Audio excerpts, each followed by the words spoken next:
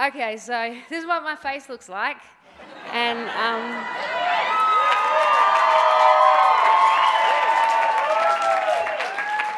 you know, the person I'm presenting this award to is my friend, so I wanted to award it to him as my friend and not as the pop star. And also because I thought people might not believe that it was me, I wrote you a song while I was peeing earlier. So it goes like this. Christian, you dressed me when I felt like a potato.